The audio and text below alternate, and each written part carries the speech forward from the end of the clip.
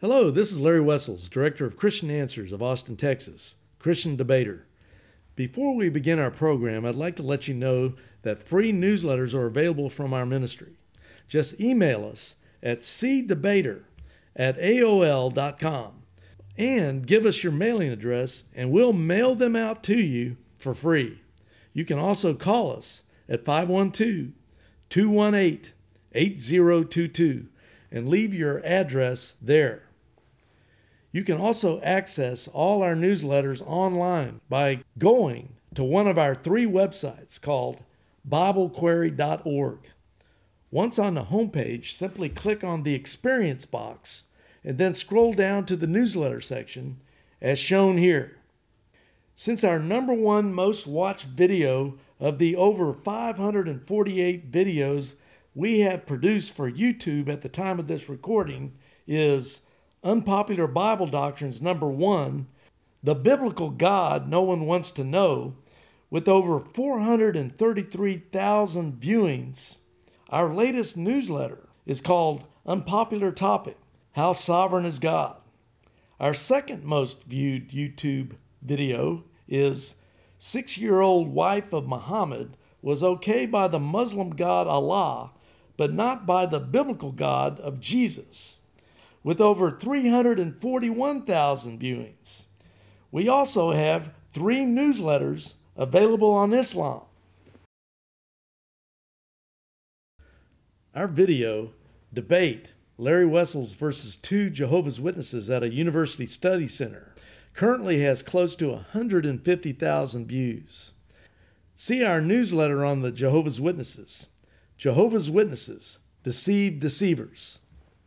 Our video, Is Jesus God Almighty in the flesh, meaning the second person of the Trinity, or is he something else, has over 101,000 viewings.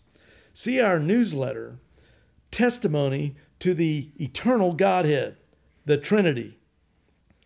Our video, Biography, the famous 19th century Prince of Preachers, Charles Haddon Spurgeon, a man of God, has close to 89,000 views. See 2 of our newsletters with lead articles from sermons by Spurgeon. Our video, UFOs, Ancient Aliens or Beings of the Fourth Dimension, #1, Fact or Fiction, has over 207,000 viewings. Not only do UFOs and the occult use the same disciplines such as levitation, teleportation of objects, psychokinesis, clairvoyance, automatic writing, and telepathy, but their theologies are completely foreign to biblical Christianity. UFO theologies include everything from reincarnation and evolution to man achieving cosmic godhood, but they do not include Jesus Christ as the only mediator between God and man, 1 Timothy chapter 2, verse 5. We have 2 newsletters related to the world of the occult to which UFOs are a part. Our video, Former Roman Catholic Bride of Christ Nun Testifies of Abnormal Life in the Convent, has over 67,000 viewings. Our video featuring former Roman Catholic Rob Zins, who has a Master of Theology from Dallas Theological Seminary, Historical Split Between Roman Catholicism and the Christ of the Scripture, Man's Word or God's Word, has over 53,000 viewings. See our 2 newsletters on the subject of Roman Catholicism.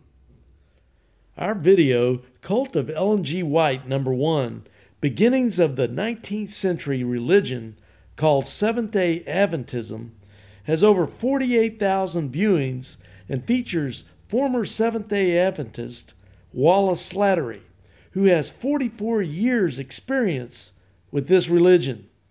Our playlist, called Dealing with Seventh-day Adventism and Their Prophetess, features 15 videos with 14 hours of material. See our newsletter, Seventh-day Adventism, True or False. For theological music lovers, see our video, Favorite old-time Christian bluegrass gospel music, Psalm 98, verses 4 and 5, with over 214,000 viewings.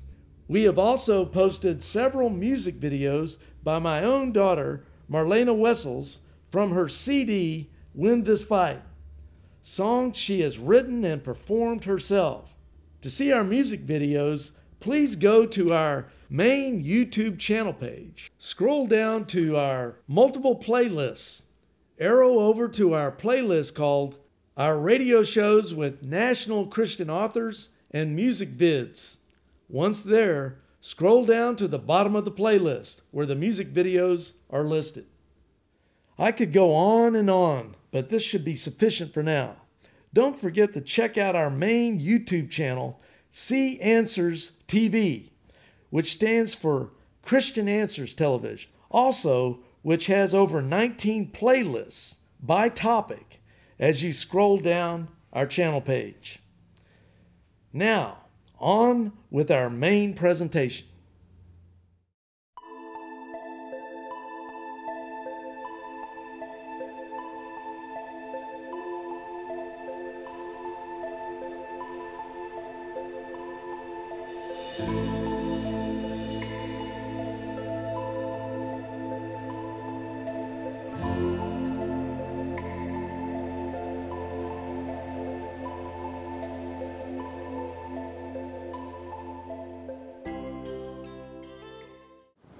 Welcome each of you here to the class on answering the cults or confronting the cults, whichever you feel more comfortable with.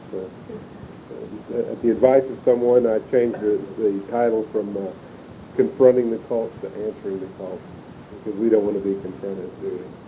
I want to thank you for coming. This is going to be a 6-part series, and each part will be repeated on Thursday from 12:30 to 1:30. If you know of anyone who couldn't come tonight, we thought we would try to have one during the daytime. And tonight we're going to be covering characteristics of the cults, and then next week we'll be covering the Jehovah's Witnesses. Then the third week it'll be Mormonism. The fourth week, the Unification Church. And the fifth week will be the New Age religions. We're going to, if you've studied New Age teaching at all, you know that there are a lot of groups that adhere to the same basic teaching. So we're not going to go for just one group. We're going to kind of hit the highlights of the basic beliefs and philosophies of all of them. And then the last week we're going to have kind of a worst of the rest. All the minor cults that we didn't cover are maybe cover 3 or 4 of those. We'll also have time for extended question and answer, perhaps. If at the end of each session, you're welcome to stick around if you have questions for Larry. And you're going to be speaking for about 45 minutes or so at each session. So there'll be time for questions after each session. But if you want to be jotting down a question that you didn't get to ask or don't feel comfortable in asking at the last session, we will answer those. I want to introduce to you who's going to be teaching this series. Larry Wessels is an expert on witnessing to people in the cults and understanding the cults. He is director of Dayspring Evangelism, which is an outreach of Dayspring Fellowship, an independent church here in town that meets at the American Legion Hall at the corner of Lake Austin Boulevard in Mopac. And Larry is a graduate of UT in advertising, and he has been studying cults extensively for 9 years. He has studied by extension under perhaps the most well-known expert on the cults, Walter Martin, who just recently passed away, and as well as had some seminary training by extension through Regent College. And Larry was a former editor of a magazine that used to be here in Austin that I didn't even know about, a Christian magazine called, what was the name of that? The Believer's Guide. The Believer's Guide. And he contributed articles to that. Larry has been my primary resource whenever I had a question posed to me about the cults that I couldn't answer, which is quite often. And he has been very helpful to a lot of students. In fact, the whole reason that this class came into being, for two reasons. There's last semester, some of you may know that we had quite a few Jehovah's Witnesses start coming in here and asking questions. I know Gary Rome got twisted into a theological pretzel when some Jehovah's Witnesses came through here and started questioning about the Trinity. And he came to me and says, "Gosh, they had some good questions and brought up some good points about the Trinity, and I didn't really know how to answer them." And so I was a little bit of help to him, but my greatest help to him was putting him in touch with Larry.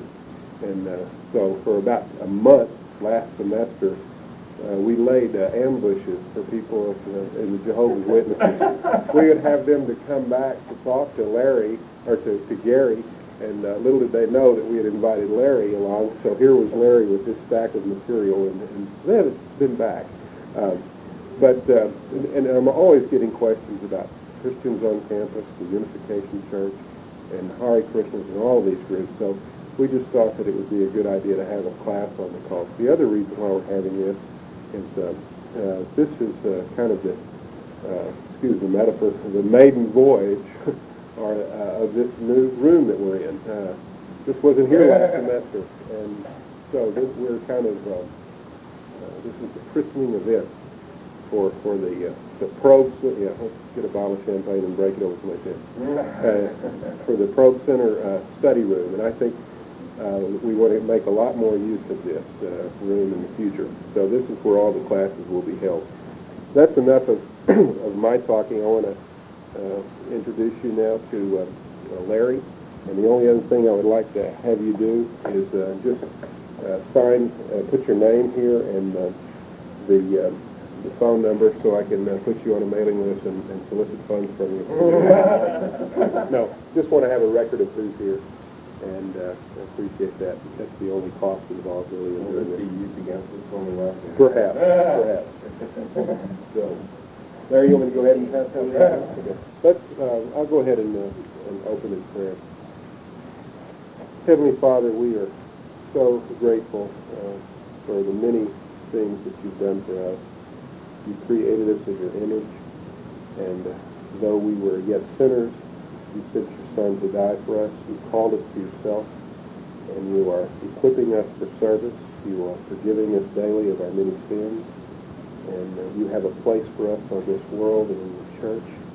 And Lord, we just want to continue to search for what that purpose is. We thank you that you have given us truth clearly, that we don't have to be geniuses to become Christians or to understand the Christian faith. And Lord, you tell us to contend earnestly for the faith, to be ready to give an answer, and to be able to respond wisely to any who approach us without any questions. And to that end, we are here tonight. And we just pray for Larry that you would guide him and enable him to teach us and help make us teachable as we sit in on this class. And Father, most of all, I pray that we would do something with it and that we would gain more of an understanding so that we can have more confidence in being better witnesses to truth. We pray this in Jesus' name. Amen.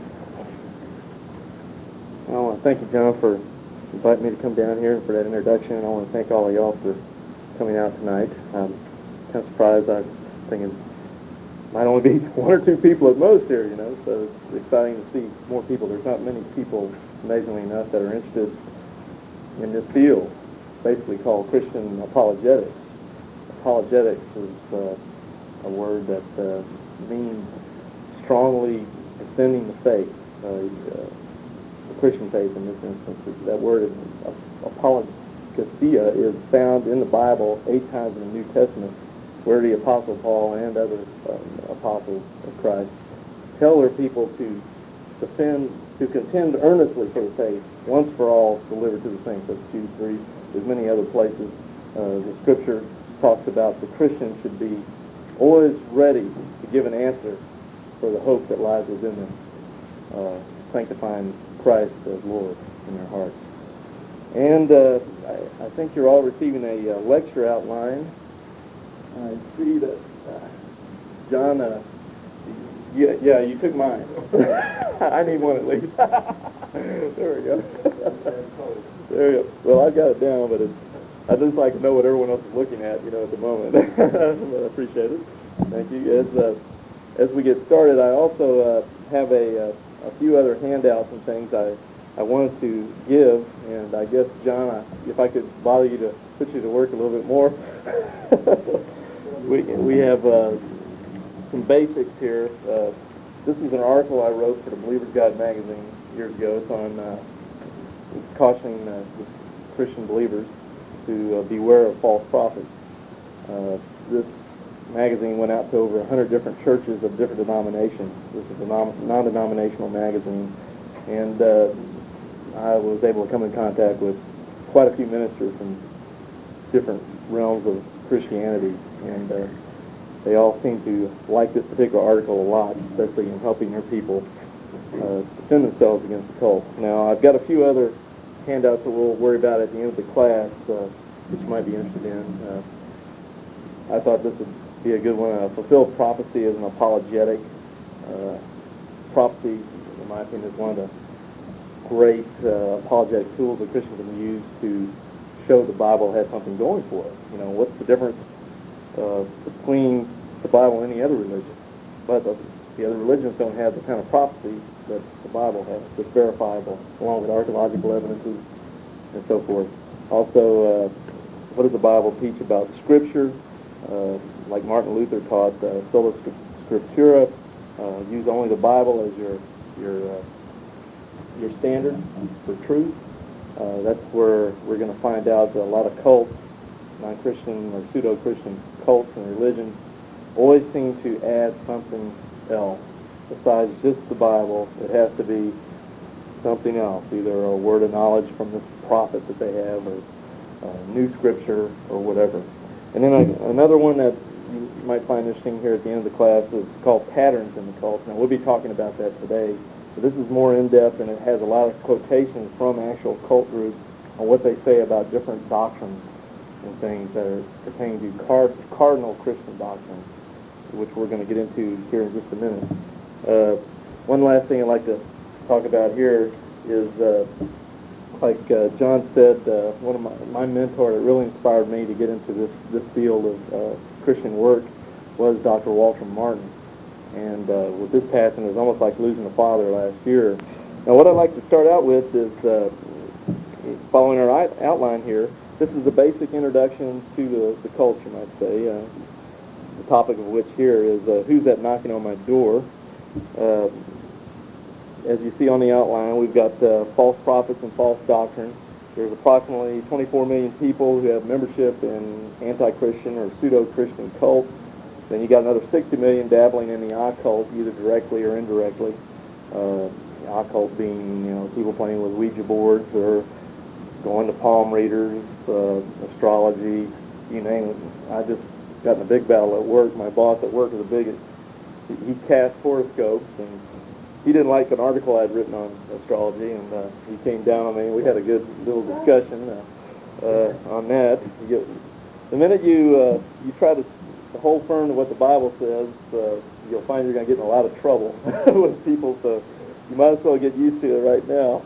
The Bible, if you get into it, is constantly dealing with false prophets. In fact, whole epistles and books of the Bible are written to counter what all these heretics and false prophets are saying to mislead the people.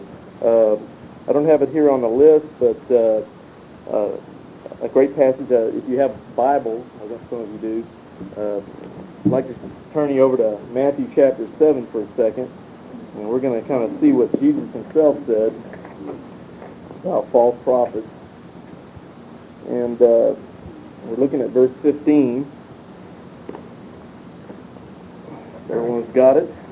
I've got a King James version of the Bible. That's the only, I've got all the, my favorite is the New American Standard version because it's the most close to the original Greek there is. It sounds a little awkward in places, but the NIV is also good. But I use the King James wherever I go because the false prophets respect the King James Bible.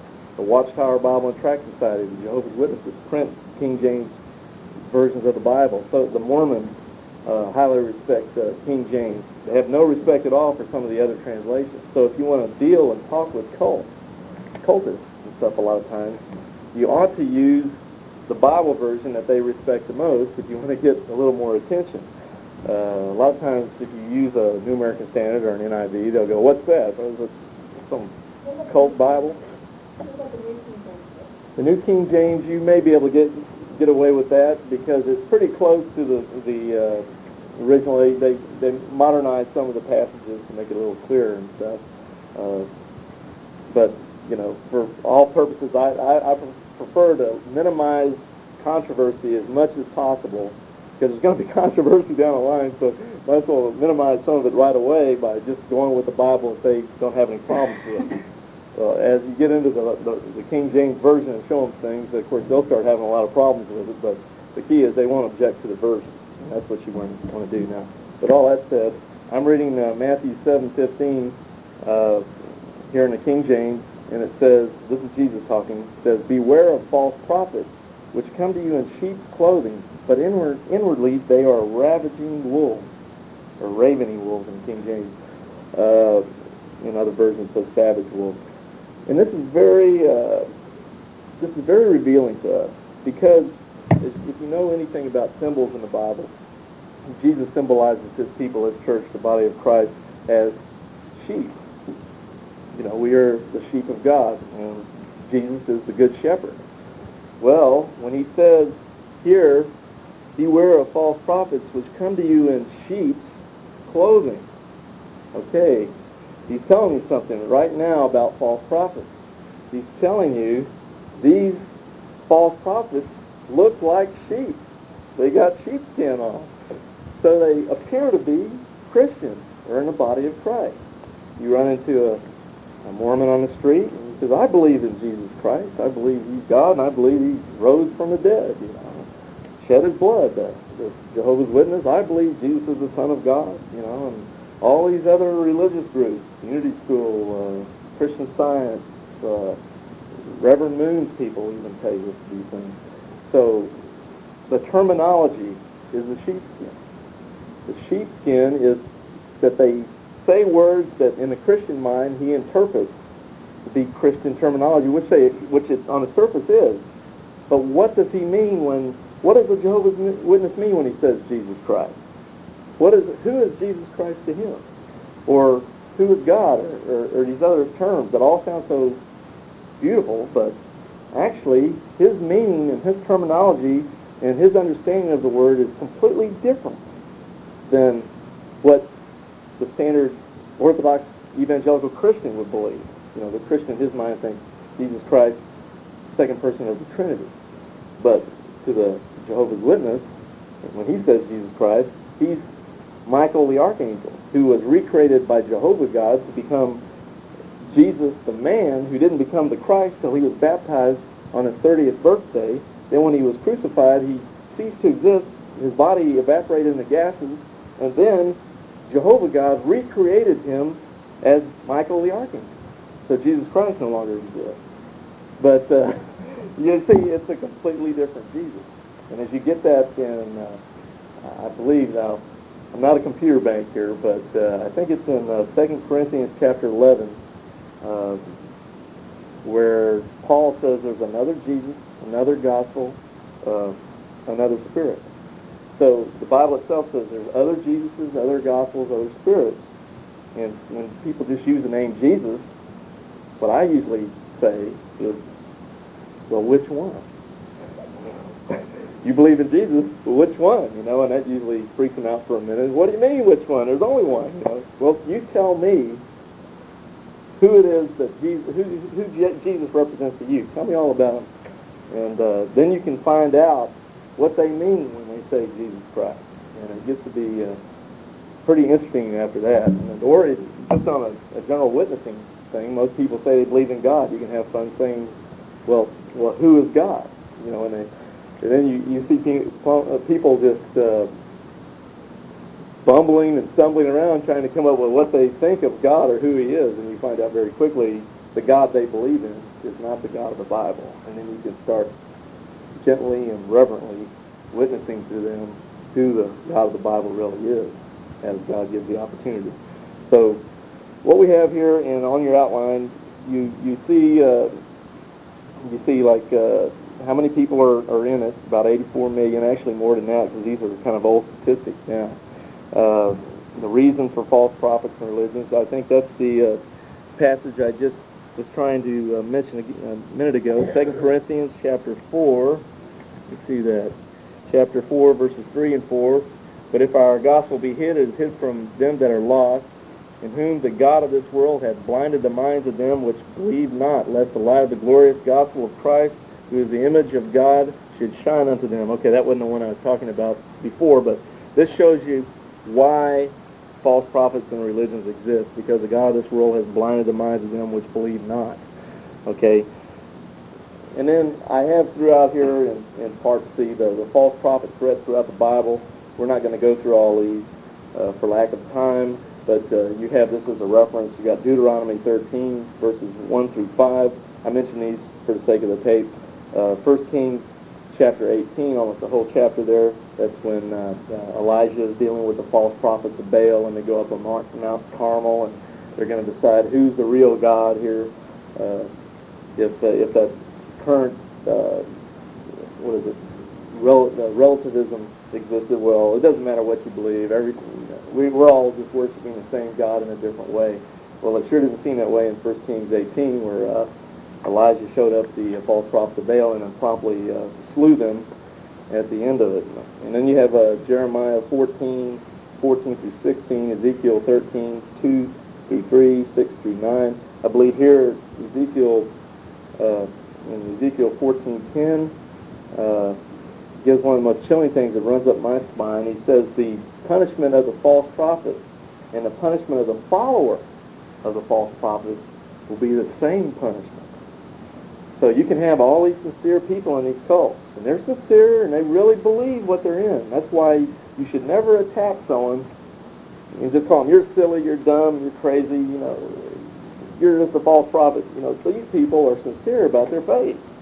They don't know that they're getting ripped off by a false prophet. They're being led astray. They're being deceived.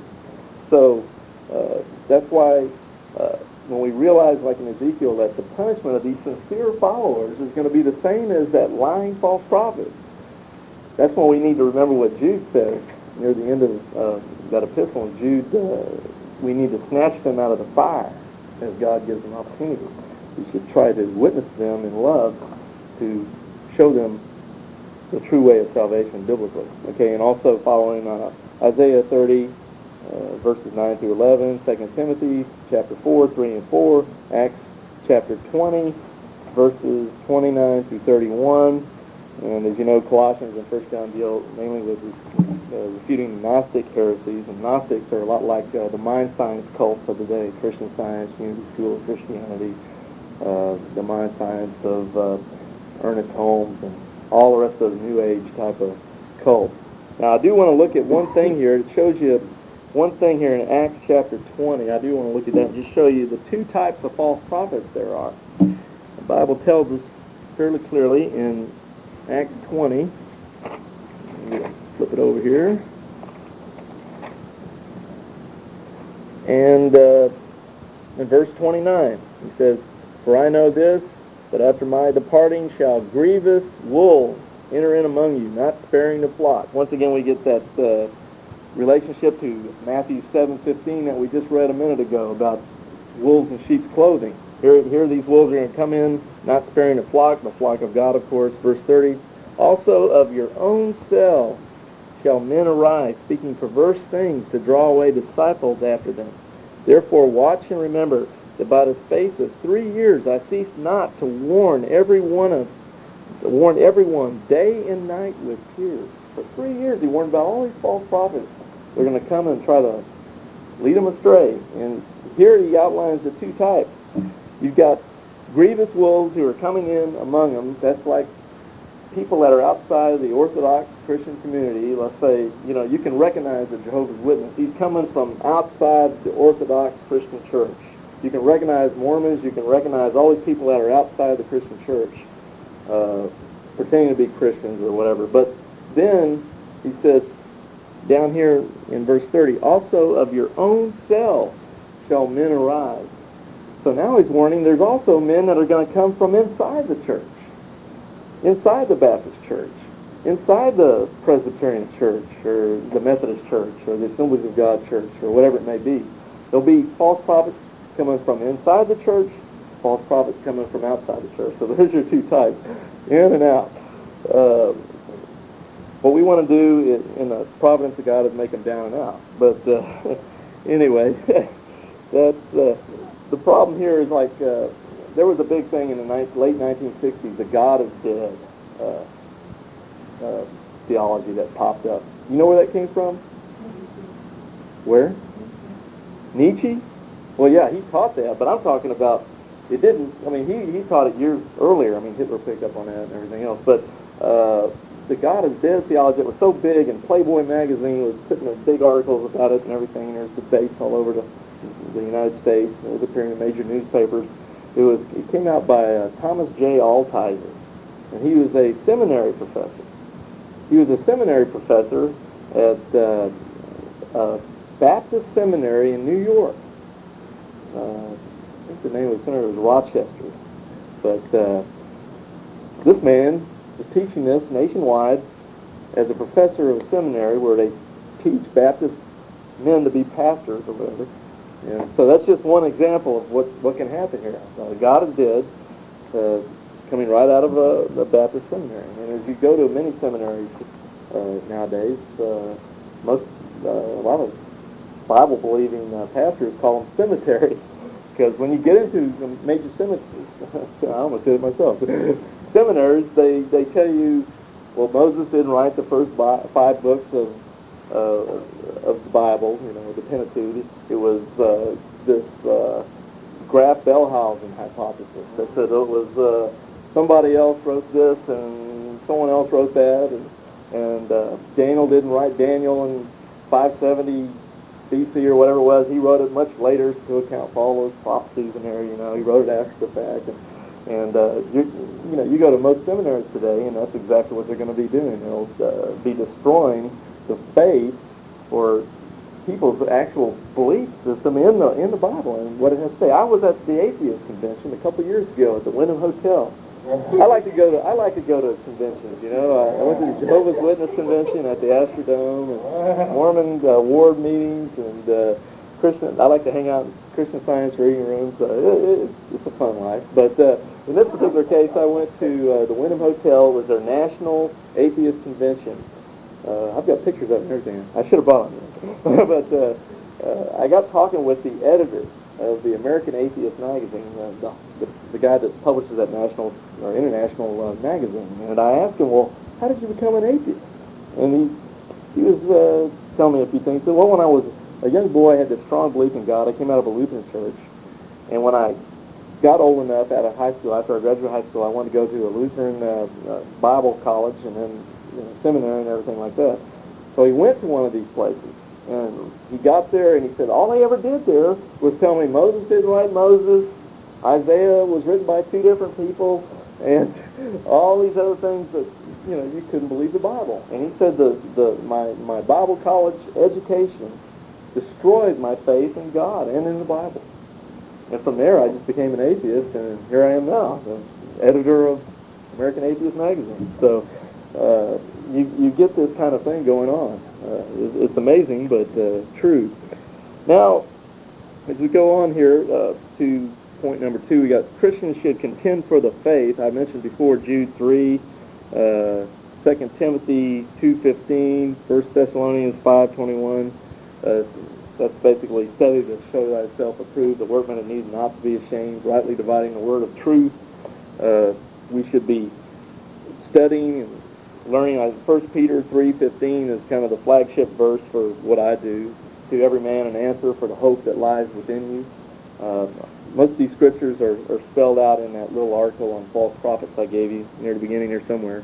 But these are all very good scriptures, and what the Christians are called on by scriptures to answer the cult, answer people's questions. They don't have to necessarily be a cultist. They can be anybody with a sincere question. You should be there to, if you don't know the answer, tell them, well, I tell you what, I don't know right now, but let me get back with you and I'll get the answer. And that's basically how I got started in this ministry. I remember when I first got saved, I'm on, your honeymoon period with Christ, and you're all gung-ho, and you're telling all your friends and your relatives, and they're all getting mad at you because they think you freaked out and everything. But it was funny, the most people that wanted to talk to me about religion all the time, because most people didn't want to talk to me about religion, but the people that did want to talk to me when I was during this honeymoon period, just a newborn in Christ, were cultists.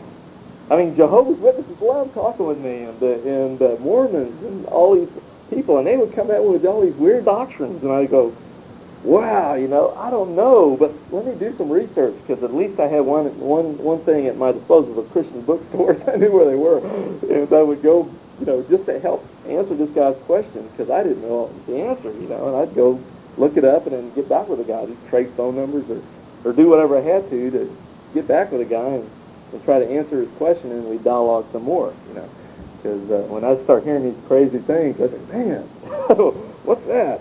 And so that's what you can do, and it was just kind of nice later to find throughout Scripture that we are called to answer people's questions about our faith and refute, like it says in Titus 1:9, refute the gainsayers.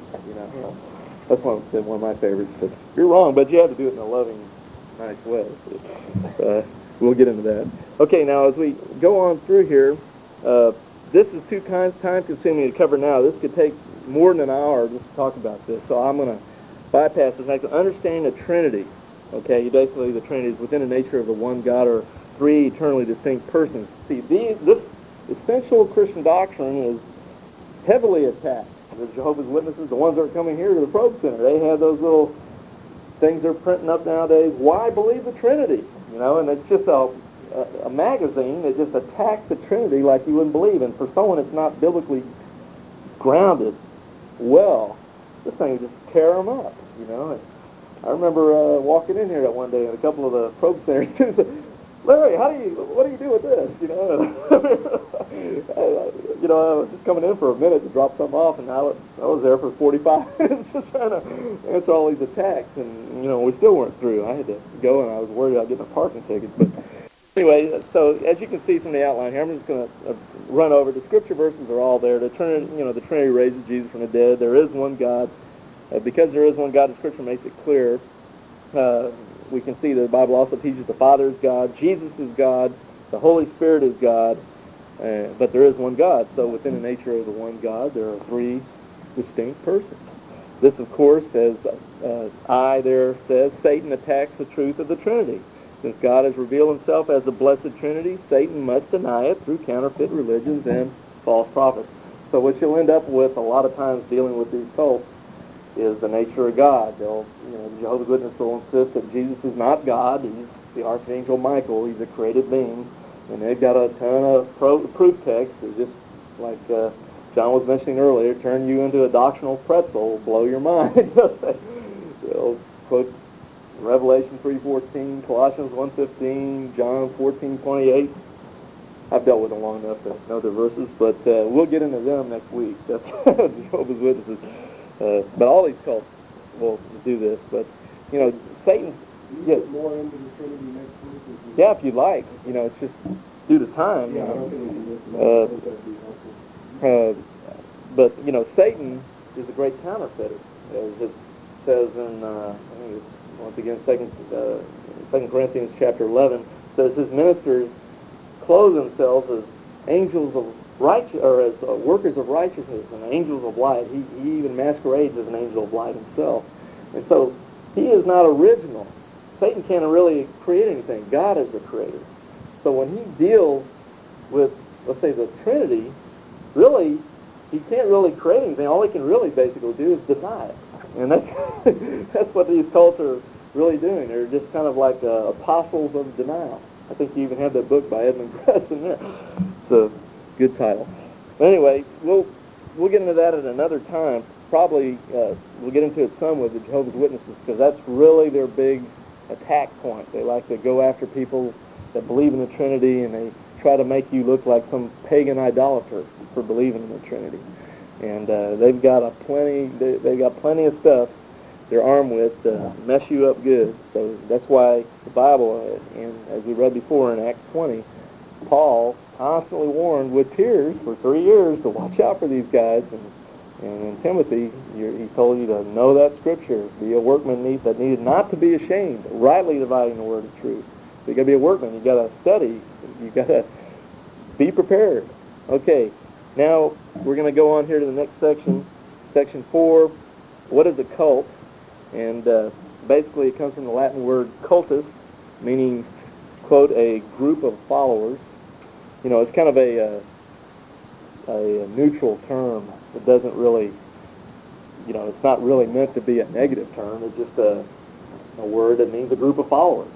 Now, we're going to make it negative in the sense that we're trying to distinguish between this cult, this group of followers, from Orthodox denomination. You've got, you know, your Lutherans, Methodists, whatever.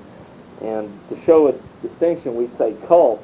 This is a quick, easy term to distinguish the difference between the Christians here and these that claim to be Christians but are really those Matthew 7:15 types. Okay, right down here, here we go with my mentor, Dr. Walter Martin. He says, I'll just read it right off the page here. He says, a cult is a group of people polarized around someone's interpretation of the Bible. It always claims to be in accord with the Bible, but always ends up denying essential biblical teachings, particularly the fact that God became man in Jesus Christ. And of course the other one there is from J. Adams, an author. He says, I kind of like that. It says, a cult is organized heresy, which is pretty true.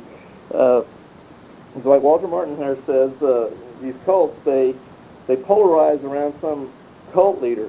Somebody just starts his own religion. Take L. Ron Hubbard of Scientology. You know, in 1949 at a science fiction writers convention, because he was a big-time science fiction writer back in the 40s and the 30s, very popular. But he's having financial trouble late in the 40s, and he said, you know, the best way to make $1 million is to start your own religion. Well, lo and behold, next year he writes Dianetics, and it catches on big time, sells hundreds of thousands of copies, and then he starts his own religion in 1952. Most people say 54, but the core and all the origins, the roots and whatever of Scientology were started in 52 as a religion, and then he just moved it right on up. And that also got him out of trouble with the IRS and the medical profession, which was attacking his Dianetics book for being unmedical and unsafe for people to follow. But when he can claim it's a religion, you know, then they can't touch him under the Constitution and all the amendments or whatever else. So that's just one case. A man just starts a religion, and so you know, people start worshiping God. You've got Bhagwan Sri Radnish. You know, the Sri in his name means Sir God. People get these gurus that they think are God, and they center around him, and they believe all his teachings. You know, he's like an avatar of an ascended master that's incarnated in a human body, and he's giving all these scriptural truths. And you got other cult leaders. I would, you know, the Jehovah's Witness started by Charles Taze Russell in 1879. Of course, now they've got what's called a governing body, and in that case, in their case, it's not so much just one man, although it was started by one man. Now it's an organization, the Watchtower Bible and Tract Society. The people in the Jehovah's Witness are centered around this organizational structure in Brooklyn, New York. So it's not like they're following just one man. It's this organization in this big building up there that tells them everything they're to believe. And everyone else is wrong, and they're the only one that have the truth, even though their truth changes all the time. And so it doesn't necessarily have to be one man. It could be a group of men or a big organization or something. But that's what basically we're, for our purposes, defining a cult as a group of people polarized around someone's interpretation of the Bible. But of course, they always hold that Bible in their hand. So they say they believe the Bible, they've got a Bible in their hand, but yet they're not Christians, and they don't really believe the Bible. And we're going to find out why here in a minute. But it's kind of shocking, because I've found that And this ought to stir every Christian's heart to see people perishing with Bibles in their hands. You know, they got the Bible right in their hand. This is the way of salvation. Tells you all about Christ and the cross and all that, and people are dying in their sins with this Bible in their hand because some false prophet has distorted the Word where they aren't seeing it clearly. So anyway, let's take a look now, with our remaining time, at the marks of a cult. Once again, like I said at the start of the class, I've got this little handout here that says patterns in occults, and you're all free to grab that too. But like I just mentioned, and I kind of just now took care of this. Point one here is central authority figure, and that's just what I expounded on a second ago, so you understand that. Two, it attacks the Orthodox Christian Church. The Christian Church has been established since the 1st century. The early church writings of Athanasius, Origen, Polycarp, all the way back. You've got the creeds, the Nicene Creed, the Athanasian Creed, the creeds that came down from Chalcedon. You've got all these historic statements of the Christian faith. That was mainly put there to attack, to fight off the false prophets who were saying other things. And they said, well, man, we're going to have to write something down. So this is what Christianity stands for. And so we've got all these creeds of Christendom. Well, when these cults get created and they start up and they have these new weird doctrines, one of the first things they have to do, since their doctrine is not the same as the historic Christian doctrine that goes back to the 1st century, they have to say, well, that Nicene Creed, that was put together by a bunch of false prophets back there in the 3rd century, or these were all heretics back here. They came up with these doctrines, and they've been wrong. Like Herbert W. Armstrong, he just goes right and says, I'm prophesied in the book of Revelation. He's that old man that, he died about 4 years ago, but you may have remembered him. Herbert W. Armstrong is the Plain Truth magazine and all that. But he said the church has been in total apostasy for the last 19 time cycles. What he means by that is there's been no truth since the 1st century when the apostles were here. And since then, everybody's been apostate, and there's been no true religion until he got here. And now he's preaching what they preached 1,900 years ago. And that's what a lot of these cults do. The Mormons do it. Jehovah's Witnesses say there's been a few out there, but most of them were led astray by the Nicene Creed and all that kind of stuff. Well, anyway, so they're going to be attacking the Christian church and its beliefs because obviously their beliefs aren't the same. So they've got to attack the authority of the historic Christian church. Okay, and then point 3 there, it says employs semantic double think. And I touched on this a little bit a minute ago when I said, you say Jesus Christ to somebody. You say it to a Mormon.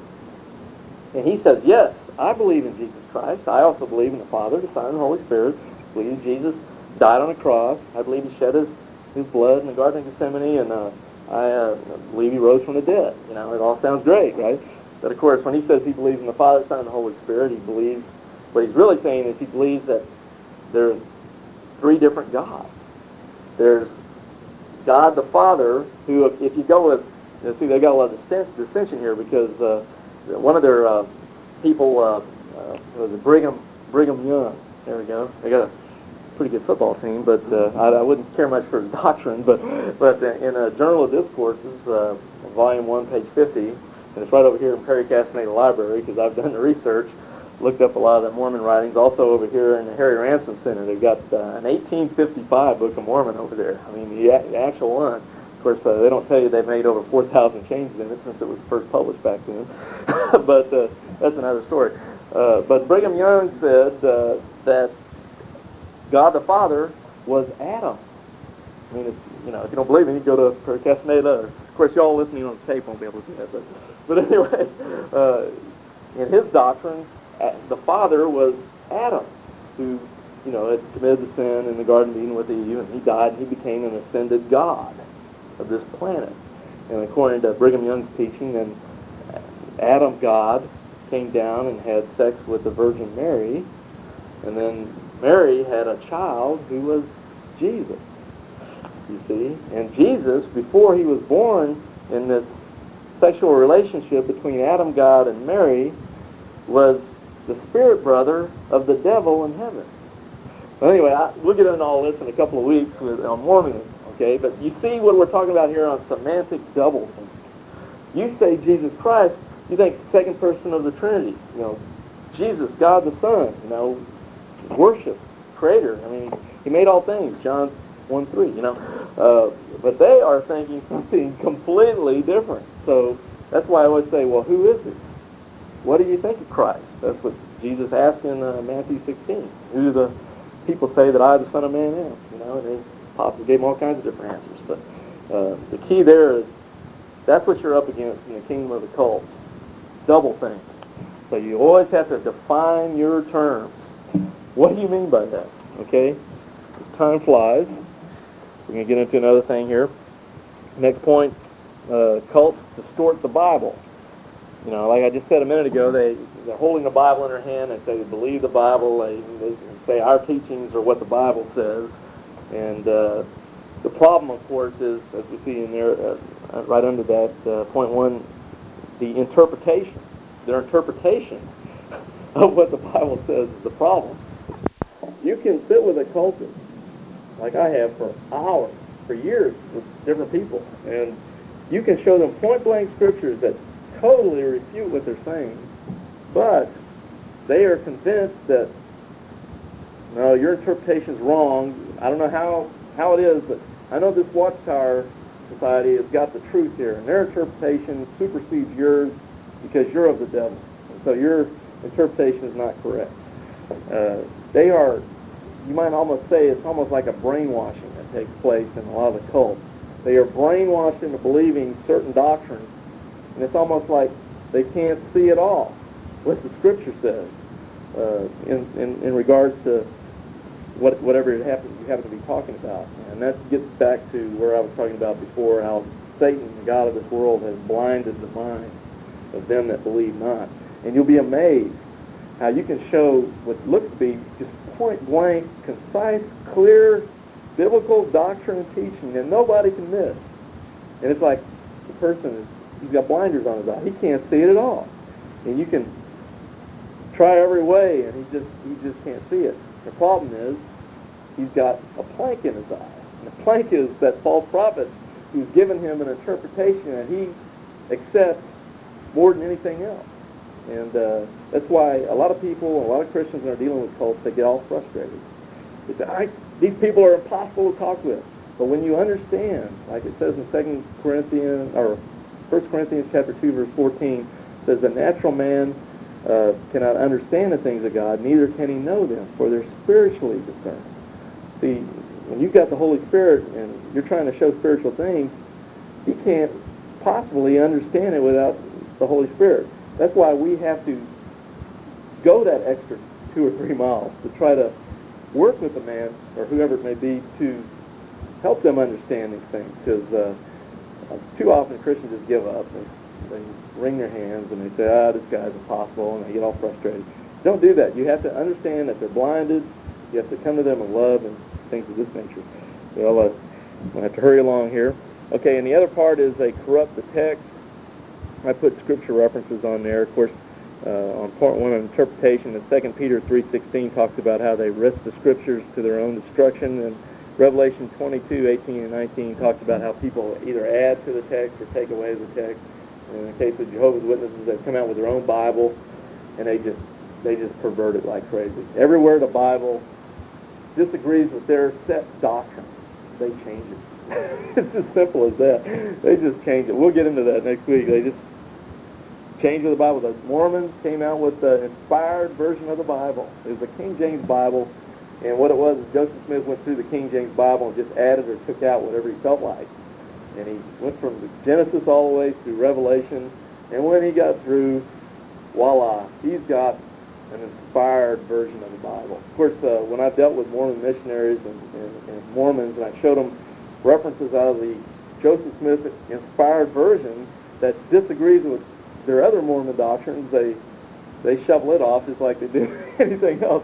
Because one thing about Mormonism, we'll find out, they've got all kinds of problems because they've got 4 references, and they all contradict it with each other. And so you can, instead of them making you into a doctrinal pretzel, you can do it with Mormon theology to them if you're familiar with it. And hopefully by showing this contradiction, they can see that maybe this didn't come from God after all, because God's not the author of confusion.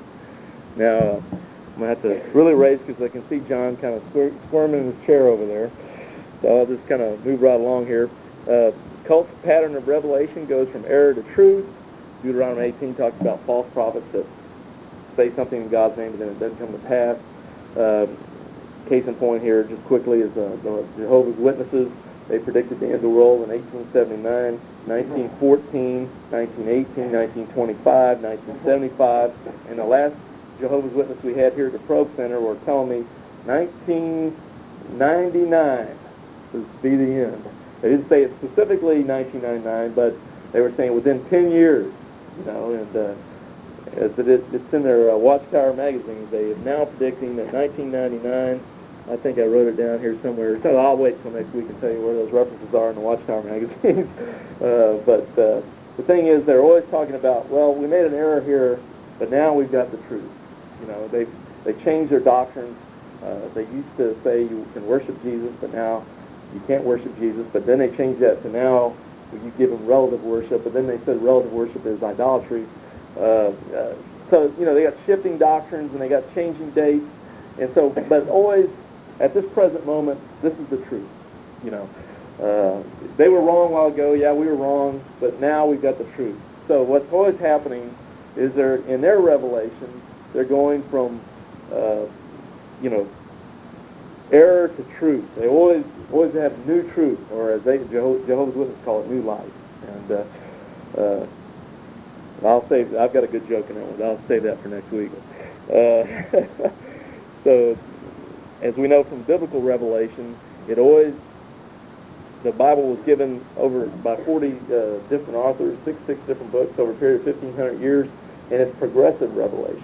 In other words, the Bible never contradicts with itself. It's always giving more revelation, shedding more and more light, focusing in on the central person that's our life, Jesus Christ. And we get that in the Bible, but in the cult, it's always the reverse. They always have all this error, and they're always supposedly having new truth, but then tomorrow they say, oh, we were wrong yesterday. Now today, this is the truth.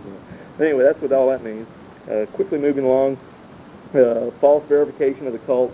A lot of times they like to vindicate themselves, say we've got the truth because we're the only ones that go around not door to door giving this meat in due season. We're the only ones sharing the gospel in the neighborhoods or whatever, and we lead clean, upstanding lives or something. They always have some reason why they're true, but usually it's just false stuff, because then you can always mention other things that would seem to kind of indicate, well, other people do that too, and they're not your religion. But anyway, then they always employ salvation by works, and as you see clearly there, a cult usually has faith plus works equals salvation, whereas the Bible clearly teaches that faith equals salvation plus works. When you're truly saved, you're not saved because of any works you do. You're not earning any brownie points with God for doing the things you do. I mean, of course, John does a great job here, but I doubt if this is earning his salvation by working at the Probe Center helping Christians too. He's already saved, and he's doing this out of his love for Christ. Why any Christian does his good works is because he loves Christ, and he wants to live for him. So that's a basic difference there. And of course, we all know about financial exploitation. Makes us wonder about some of these TV evangelists at the same time. But anyway, just quickly moving on to the last point here, major point, it says, how can Christians make a strong defense of the gospel of Christ and indeed share it with cultists and others? And, of course, letter A there is very important. Know why you believe what you believe. And you have 2 Timothy chapter 2, verse 15, which talks again about being a study to show thyself approved, workman that needs not to be ashamed, rightly dividing the word of truth. You need to know why you believe what you believe. I mean, it's silly to go around. Well, I had a guy at work the other day.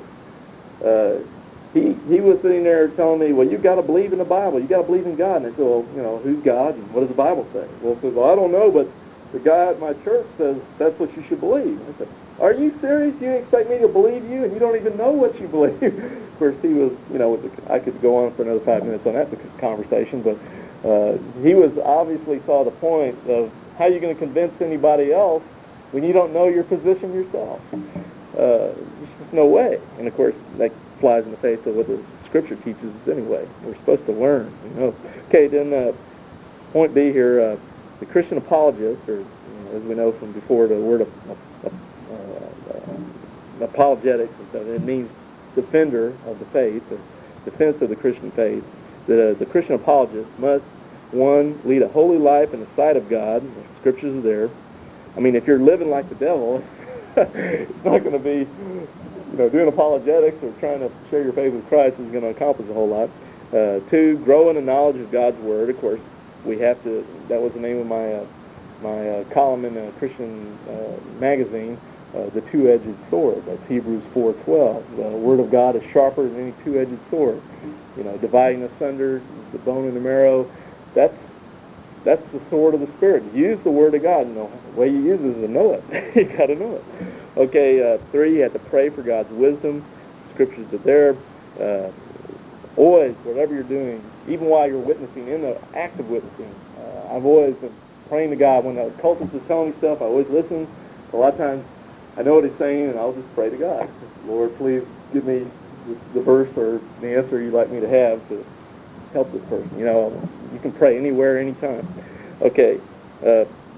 4, share with gentleness and reverence. The Scriptures are there, very clear. Have a good conscience about what you're doing.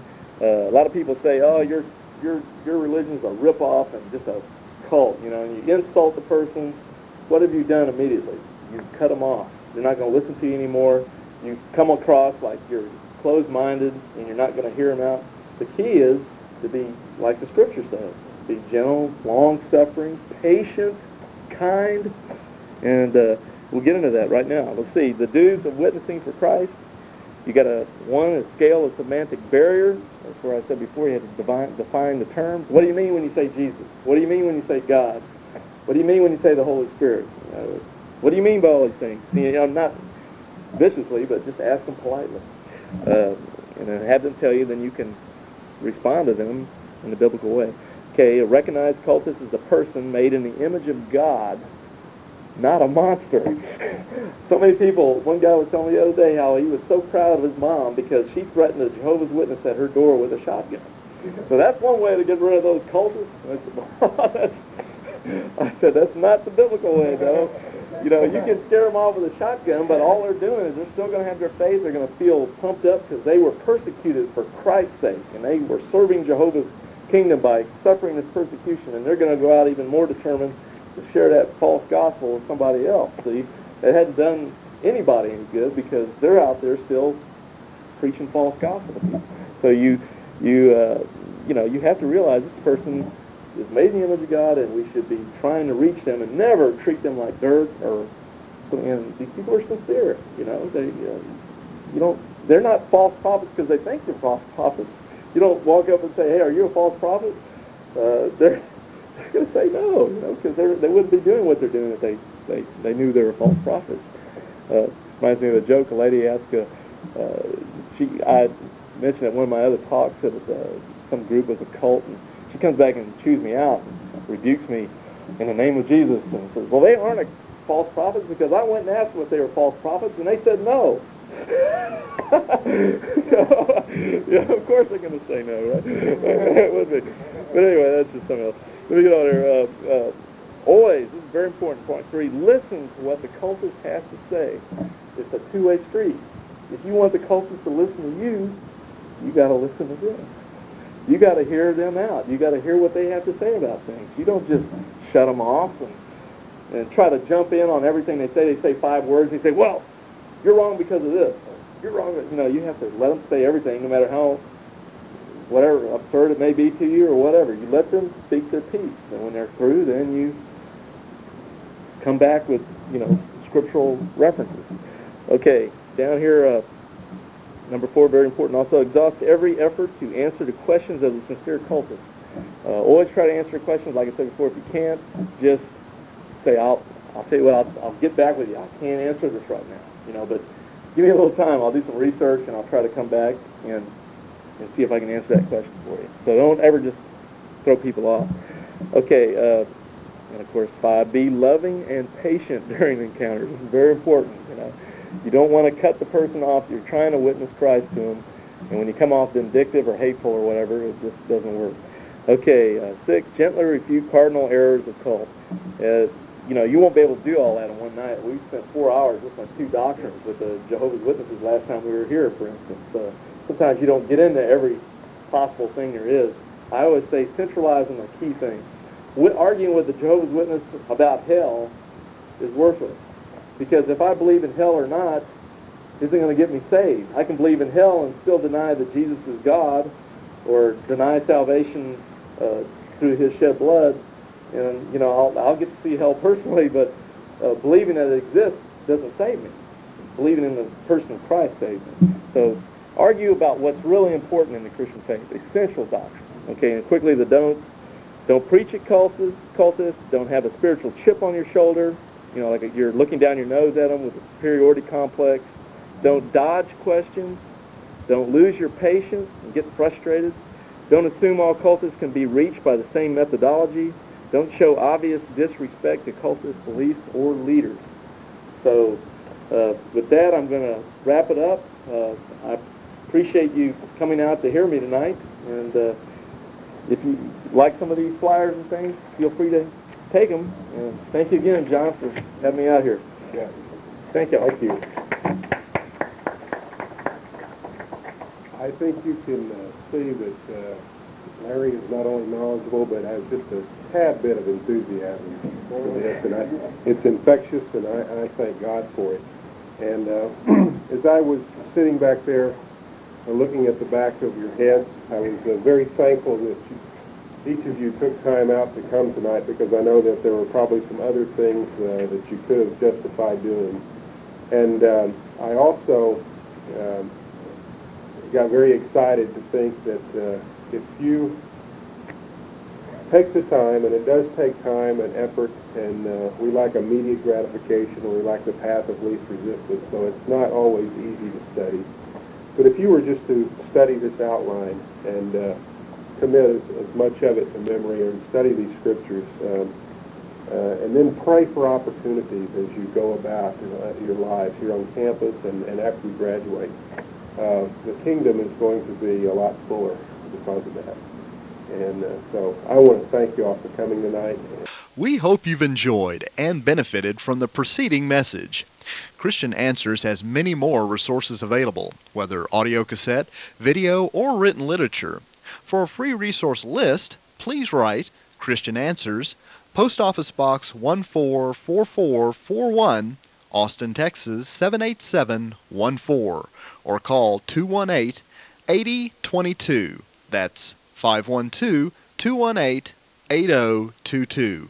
Remember, 1 Peter 3:15 says, "But sanctify in your hearts Christ as Lord, being ready always to give answer to every man that asketh you a reason concerning the hope that is in you, yet with meekness and fear." Christian Answers offers many resources. Have you ever wondered about the creation versus evolution controversy? Christian Answers offers video and audio cassettes on this subject, many featuring Dr. Michael Gerard of the Institute for Creation Research. And again, if a meteor hit the Earth, why would it just selectively kill the dinosaurs? If the dust covered the Earth and it made it so dark that the dinosaurs died, you would expect all the plants to die long before the dinosaurs died. So if we had mass extinction of dinosaurs because of a meteor, we should have had mass extinction of everything. There's nothing selective about dinosaurs dying because of meteorite poisoning. What's another theory? Oh, the theory I was taught in school, and this is absolutely true. Dr. Hank Ziller, when I was in college, taught the theory that there was a plant which acted like a laxative, which became extinct. Now, when this laxative plant all died out, the dinosaurs couldn't get their laxative. If you would like a free newsletter on this or other subjects, just give us a call at Christian Answers. The phone number is area code 512-218-8022. That's 512-218-8022. or you could email us at cdebater@aol.com. That's cdebater@aol.com. Thank you. Hello, this is Larry Wessels, Director of Christian Answers of Austin, Texas, Christian Debater. Please check out our YouTube channel page, C Answers TV. That's CANSWERS TV. Just type it into the YouTube search box, then click on one of our links for it.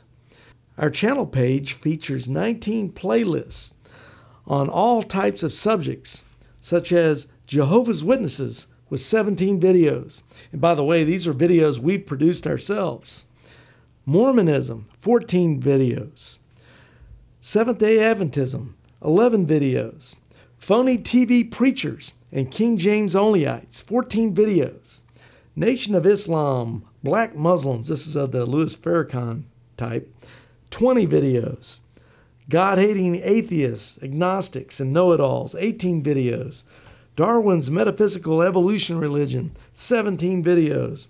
UFOs, ghosts, magic, spiritual warfare, 16 videos. Islam, such as Sunni Muslims, Shiite Muslims, Alawites, Sufis, 54 videos. Roman Catholicism, idolatry, and the Virgin Mary, 71 videos. Anti-Trinitarians, such as the United Pentecostal Church, and church history, 36 videos. Antichrist cults, the New Age, and world religions, 38 videos. Saved by Works Baptism, Church of Christ Campbellism, 69 videos. Hell, Lake of Fire, Unpopular Bible Doctrines, 19 videos. Predestination, Arminianism, and Calvinism, 54 videos. End Times, Supernatural Prophecies, and Tough Bible Questions, 20 videos, and others. Our videos are free to the viewing public. If you'd like to be immediately notified of our latest uploaded videos, then please subscribe to our C Answers TV YouTube channel. If you have an existing YouTube account, then simply click on the subscribe button at the top of our channel page next to our ministry name, Christian Answers of Austin, Texas. If you don't have a YouTube account, then it is easy to set one up at no cost. Just search YouTube, then the YouTube opening page will appear, and to the left-hand side will be a blue button saying Create Account. Click on that and follow the instructions.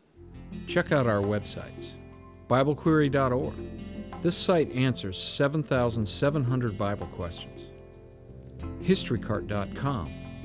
This site reveals early church history and doctrine, proving Roman Catholicism is not historically or doctrinally viable. MuslimHope.com. This site is a classic refutation of Islam, a counterfeit religion created by Muhammad. Free newsletters are also available.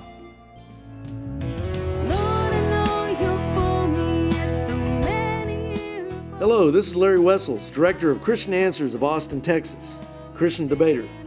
My daughter Marlena has come out with a Christian music CD entitled Win This Fight.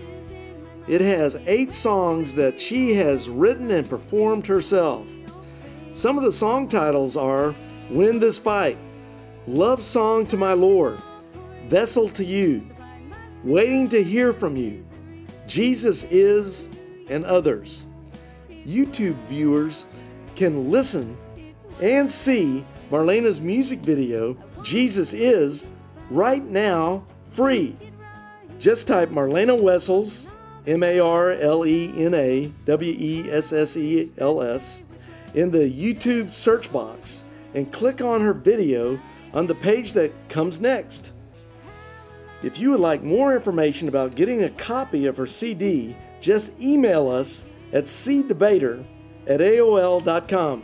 That's CDEBATER@AOL.com. Or give us a call at 512-218-8022.